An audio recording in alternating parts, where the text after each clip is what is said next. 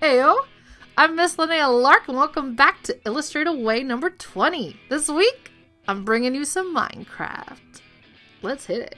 First, we gotta start with our rules. If you're new to the channel, I got 4 rules for you. Number 1, remember that your failure is gonna lead to your growth. You gotta fail before you learn some stuff. Keep that in mind when you're not reaching total and utter perfection every time. Rule number 2 is to draw with your eyes and not with your brain. Your brain is gonna infuse its memories or ideas. It's not gonna give you accuracy. So make sure that you're going to Pinterest or Google Images or get a book or a magazine or old school with an encyclopedia. Whatever you gotta do, you need to get a picture of what it is that you're drawing so that you can look at the proportions and make sure that they are accurate. Get yourself a picture.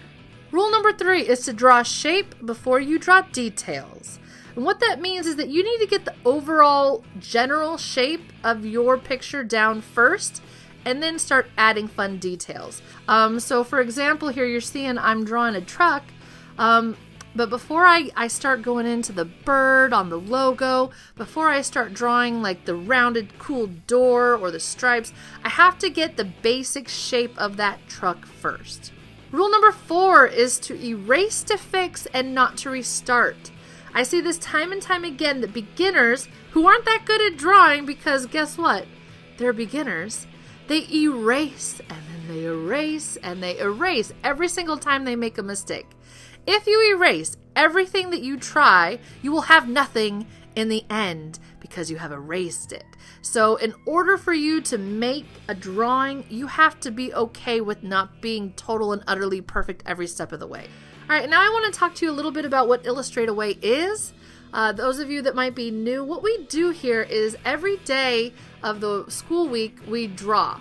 That could be for maybe 5 minutes every day. It might be, if you have more time on your hands, like a 20 or 30 minute drawing. It might be that you're on house arrest and you have a bunch of art supplies, and so you're drawing for full-on hours at a time. That's basically what I've been doing with my life. So whatever kind of time you want to give to this, that's what you're going to do. But make sure that even if you're doing a quick drawing, that you're looking at a reference. So normally I don't do a scene for Illustrate Away. Normally it's just kind of like a sketchbook vibe where, you know, I might have a creeper the size of the paper, and then next to it I might have a wee bitty little cake next to it. And the sizes don't all match up. They don't work together to make a scene. It's just me practicing and trying different styles or techniques or skills out. But for this one, I wanted to make it a little bit special to give my nephew and niece a scene to have in their rooms. And so I wanted to kind of like put it together kind of nice like. So don't be intimidated by that. You can just do quick sketches. I have time to literally kill, so here I go. And what you'll find here is that I am doing a male lady, and she is trying to deliver me some cakes. Yeah, because I ordered those cakes, because cakes are delicious and the perfect way to convince yourself that you're not going to die. So don't judge me. She's bringing me the cakes, but oh no, there's a corona creeper in her way. And from the skies jumping at her is Herobrine. Yeah, that's Herobrine. He's real. I know he's real because he leaves me signs sometimes. I don't know. That might be my nephew, but I think it's Herobrine. Or maybe it's just my nephew. I don't know. Why is he always blowing up my mine shafts? Alright, so today I'm going to share a story with you guys about a time that I almost died. Yes, for reals. Have you ever screamed for your life and hoped that someone showed up? It's one of those moments. Alright, so today I want to tell you an awesome story. It's kind of sad, it's kind of scary, but it's definitely awesome. About how my 2-year-old nephew saved my life. Here we go. I was 28 years old and I had just moved to Tanzania, Africa. A town called Dar es Salaam. And I'm type 1 diabetic, and I have to take insulin every day since I was a girl to stay alive. And so I had a real hard time acclimating to the insulins that they had available. When they had them available, they weren't always available. So it was kind of a struggle there for a while. But anyway, one morning, I wake up in my bed, and it's like a Saturday, right? And I had like the sweetest maid in the entire world. Her name is Sada. She does not speak a lick of English, and while I took Kiswahili like lessons, they did not take me far. I am not what I would call a student of language. It does not come easily to me. So most of the time, Sada and I would just play charades and kind of laugh, and she would clean my house, and which is kind of how they do things there. Everyone has a maid there, and it's a part of like helping the community and being a part of the community. So eventually I got a maid. I was like, okay, this is kind of what we do here. And so Sada and I had kind of bonded. But anyway, she would come Monday through Friday. So it's a Saturday. I got the house to myself. Like I am sleeping in, and I just remember waking up late in the day. The sun is fully up, and there are all these crows that live out my window, and they're all like, caw, caw. And I go to get up, and I already knew that I didn't feel good. Like, I could feel like my blood sugar was low. And so I'm like, okay, I gotta go to the kitchen, gotta get me some sugar, and it'll be fine. And I go to sit up to get out of my bed, which around my bed, tucked into my mattress, is a mosquito net because, well, malaria. So I go to sit up and get out of the bedding, and the right side of my body does not work. And like, you think about parts of your body not working, you think like, what would I rather not have? Like my feet or my hands? Or let me tell you, what you want to have is your stomach. Your stomach is crucial. You don't realize it. You don't think about all the things that your core muscles do for you every day, but I'm telling you, they're crucial. Because I go to sit up just to get my body out of the bed, and I can't even do that. So I try, and I try again, but I can't move my right arm. I can't move my right leg. I can't move my stomach muscles on the right side. Like, I am like laying on this bed like I'm not going anywhere. And as I'm laying there listening to the crows caw outside my window, I'm thinking, is this how I die? like it's funny now, but in the moment, it was pretty stinking serious. No parts of my body had ever failed me up until that point or since that point. And I'm like, what's going on? Am I having a stroke? Is it my blood? I had no idea what was happening. And so I come to the realization that I'm gonna have to scream for it. Like, I live in this compound with all of my coworkers. It was a weird situation. And I'm hoping, well, everyone's windows are open because it's like 130 degrees. Not really. But it's super hot outside, and none of us got electricity. And so I'm thinking, okay, someone's got to have their window open or be walking outside and can hear me scream for my life. They will come for me. I shall be rescued. So I give it a whirl. And I'm like sobbing, and I'm trying to gather air and push that air with my abdomen that doesn't work out of my mouth, and it comes out like a sad wail. And I'm just like, help, help. And I'm like crying and realizing that these cinder block walls aren't helping me. So I'm like, okay, Linnea, you've been screaming here for a while. No one's coming for you. It's Saturday. You're not going to see your friends today. No one knows that you're not okay. No one is expecting to see you today. So I have this moment where I have to talk myself out of letting myself die there in that bed. And I'm like, Linnea, this is not how you're going to die. You're not going to die in a bed by yourself on a Saturday. You're not doing it. And so I talk to myself, and I'm like, okay, if you can just, with all of your might on your left side of your body, just on the count of 3, spring that out, you'll be fine, right? Okay, so I count down in my mind. And I'm like, 1, 2. Did I mention my stomach doesn't work?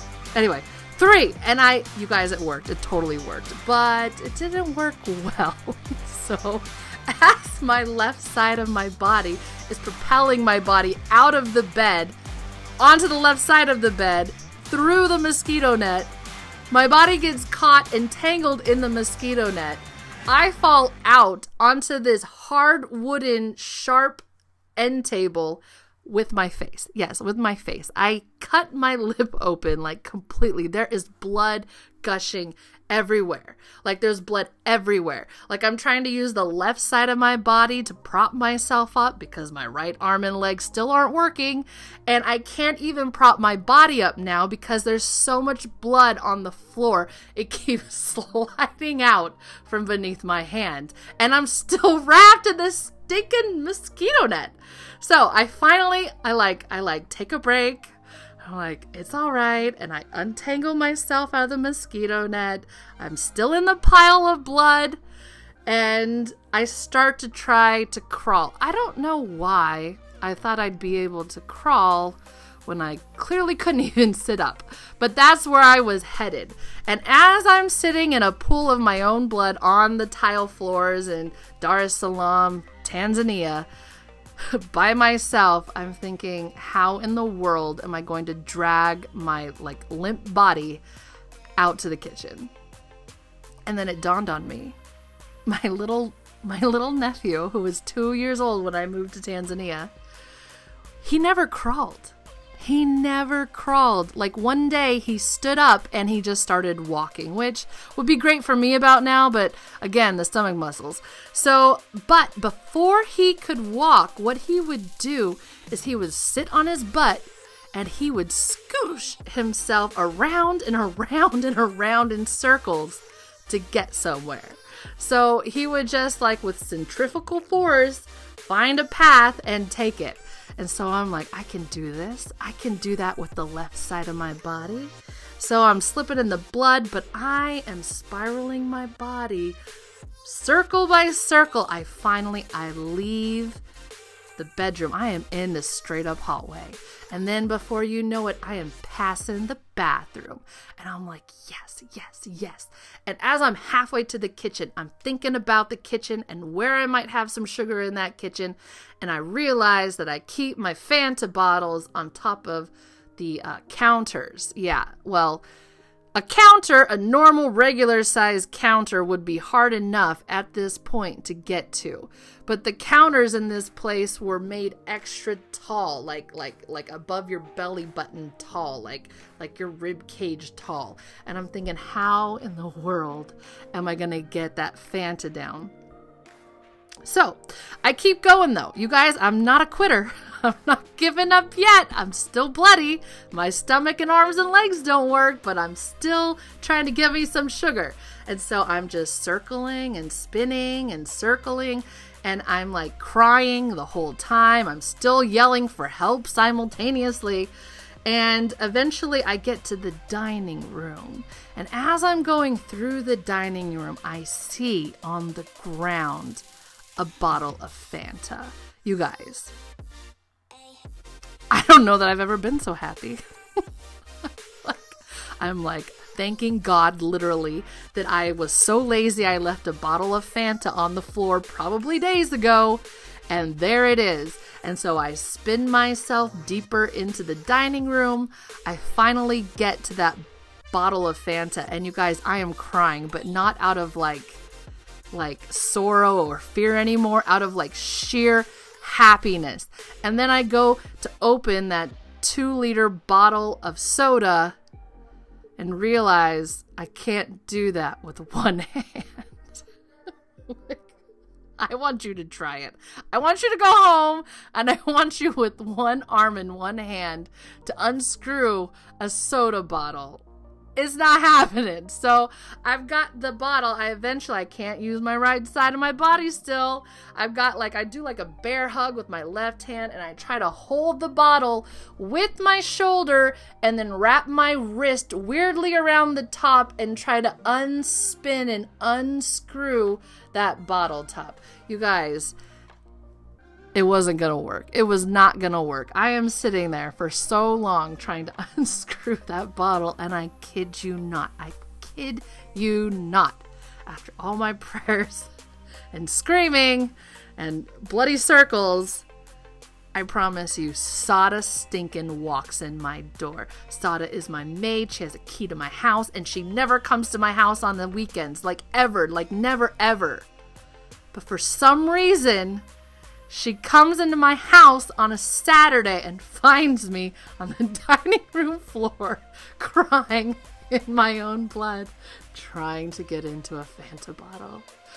I'm like trying to talk to Sada in Kiswahili, and that's not really happening, but she undoes and unscrews that bottle for me and helps me drink that soda and gets me back into a fit state where I can sit, stand, and walk within, 30 minutes. It was amazing. So that is the story of the time I almost died alone in my bedroom. And the reason I wanted to tell this, not just because it's my nephew and this is his requested video, but because we're in crazy times. And when you've lived in crazy times, you know that you can get sucked in to your own fear. You can stop yelling and screaming for help. You can stop trying when you know that it's never going to work. When you get caught in your bed linens and bust your lip open, there's blood everywhere and you can't even move, and you finally move, and then you get to your destination and you finally get what you need, and then you can't even open that bottle. And right now it feels like that for some of us. We can't even go outside without fear and without panic facing us every single day. So what I want you guys to do, I know you've been drawing really hard. I want you to take a minute and maybe on the side of your sketchbook, I want you to think about the man or the woman that you either are or that you want to become. And I want you to think of what kind of strengths of character you want to have. And I want you to challenge yourself in these times of stress and anxiety. I want you to find ways to be a peacemaker, ways to have strength, and to not give in to your own fear. Because your own fear is going to tell you you can't do it and that everything's set up against you. But if you just keep trying and you keep inching your way one little struggling step closer to where you know that everything's going to be okay. You just keep inching in those little baby steps closer and closer to your destination. You can get there. Even if it's horrible, even if it's hard. But we got to remember to have some levity. We got to remember to find humor. We got to remember that we can turn this into something awesome. Think about how amazing at drawing you can get if you spend 1 to 2 hours every day of this month-long break drawing. Who has time like this on their hands in your everyday schedule? Look for the blessings that you can find in this huge struggle that our whole entire world is going through this at the same time. So take comfort in each other. Find ways to reach out to people, not just the people that you know really well and that you love a lot, but maybe people that you don't know as well that maybe you can encourage. So find somebody to encourage today and remember that you're strong. You're so strong and you can do this. All right. That's your Illustrate Away. Happy day.